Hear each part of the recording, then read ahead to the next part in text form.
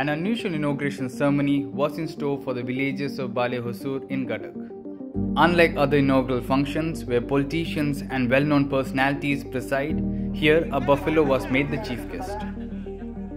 While cutting the ribbon to officially open a bus shelter, a buffalo was present along with the locals.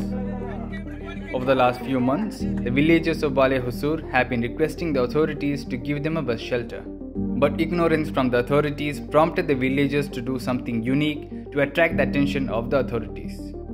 The earlier bus shelter was constructed about 40 years ago and it collapsed a few years into its construction, thereby forcing people to wait at the nearby hotels and homes while waiting for their buses. Later, the place soon became a waste dumping yard. Hence, the villagers decided to pool some money and build a temporary shelter.